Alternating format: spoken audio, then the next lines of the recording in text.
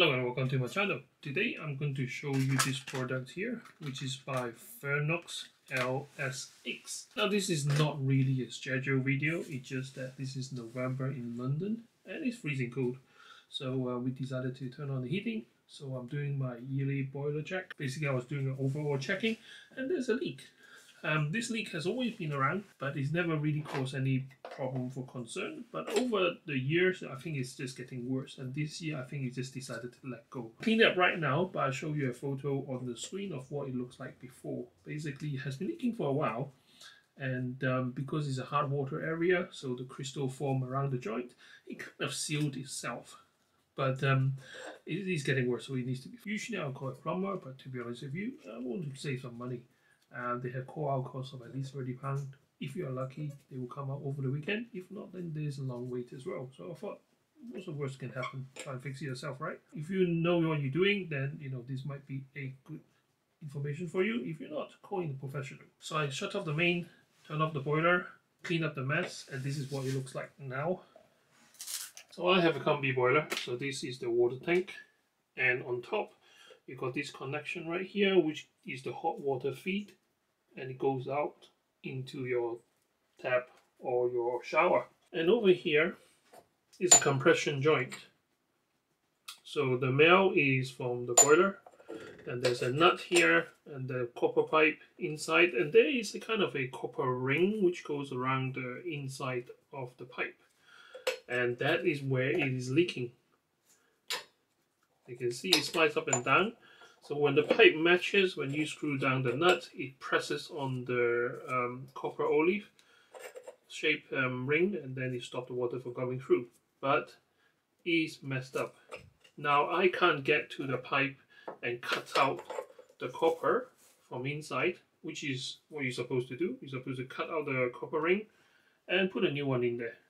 Now, some people put those plumber tape or PEFT tape around it to stop water leak. I have no chance of getting into that little area with what I got here.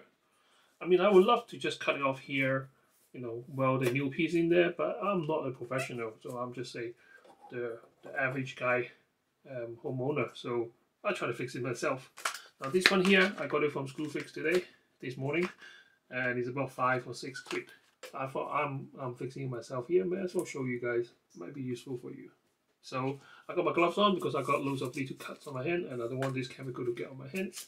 And I will attempt to seal the joint by pushing the gel into that little gap that I have here. I have a little tool which hopefully help me to get into behind the nut here and get some sealant into there. And once it's pressed down, and it should seal the joint. Now the instructions say that you need to dry it thoroughly, which I did. I cleaned up as much as the crystal I can from the pipe, and now I just need to apply it, wait for a few hours, pressurize the thing and see if there's any leak. Now this is not my usual camera. This is actually my newer camera. This is my Sony, and they're supposed to be able to do a better job at close-up, so this is what I'm using right now. Hopefully you guys can see what I'm doing.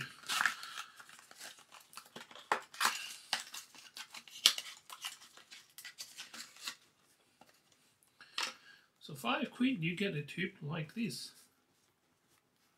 Break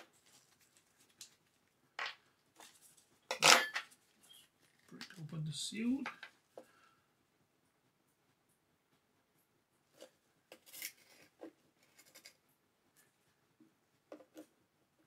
I have a feeling that it's going to come out all blurry.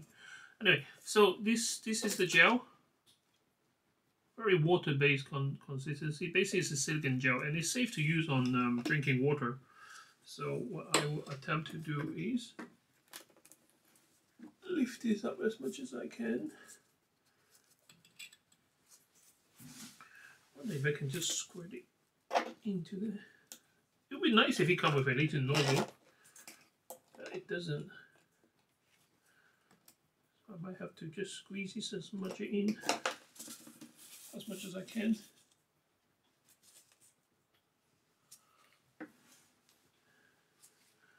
What this remind me of? This remind me of bathroom sealant. I guess the concept is exactly the same. My only concern is if I can't get enough in there, then it might not seal properly. And space is what I don't have right now.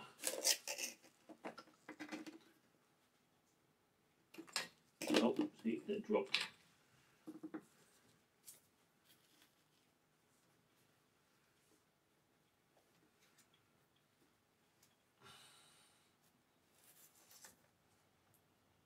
That's quite a lot actually.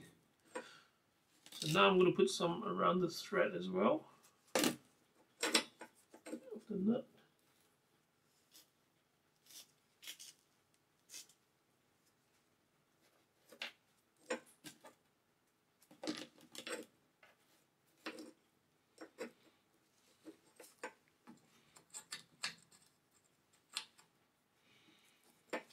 Probably not getting onto the where we need to go.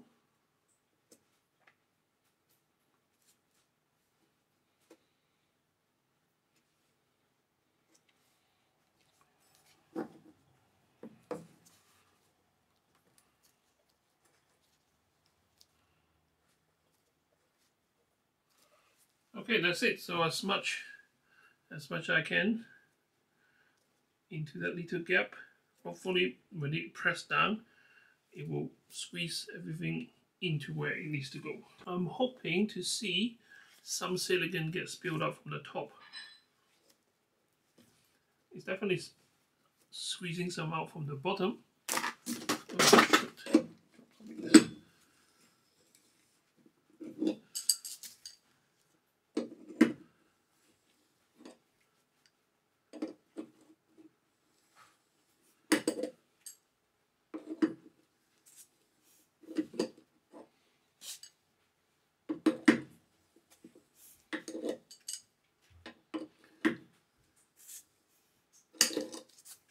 Oh, that's a good sign. So I see some silicone being squirted out from the copper pipe on top of the nut where the water is usually spilling out. Now I'm not going to do it over tighten it. I'm just going to do it tight and then another quarter turn as much as I can, and this should give the silicone a good squeeze on the top.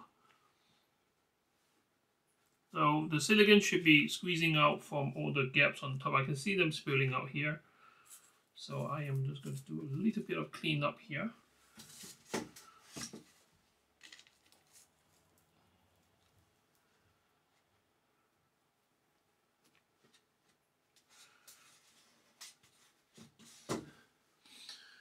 Instructions say 1 to 2 hours before you pressurize, so I'm going to come back to check on it later on. I'm just going to let it set right now. I really hope this works. I mean, this should be quite easy job. I'm sure any plumber can come in, chop off the pipe, weld on the new one. That's your proper way to fix it. But this should do for now.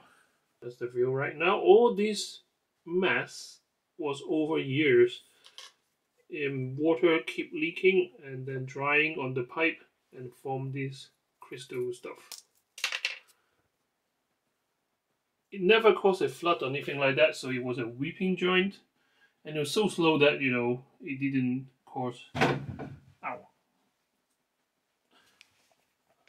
and it never caused any problem until today I check on the boiler. Okay, now should be the moment of truth. I'm going to turn on the main supply and it will pressurize the tank, and if there's any leak it will come out from the top of the nut right there. You can see some silicone being spilled out from this side.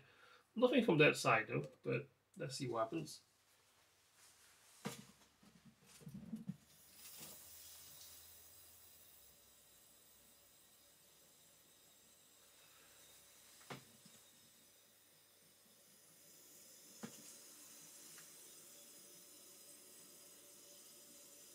So far so good.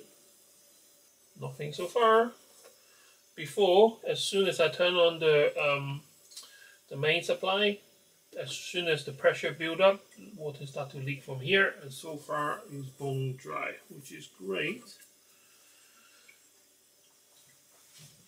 Now it will take some time to get rid of some airlock, and all the pipes are filled in with water again, but at least I know this joint so far is okay.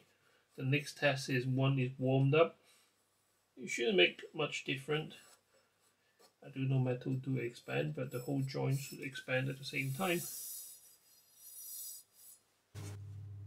Alright guys, so the pipe is now hot and it's pressurized and everything back to normal. So this Fernox Make Water Works LS-X does work, and I highly recommend it if you want to try and fix it yourself. Now it's all dry. I will be monitoring it for the next few days and months coming ahead of the winter, and make sure there's no more leak, and just do a bit of cleanup here, and I am done for today. Thank you very much for watching. I can't wait to see you next time with more interesting gadgets. Bye bye. So it has been a couple of hours now and it's still dry. I saved myself 50 quid right there.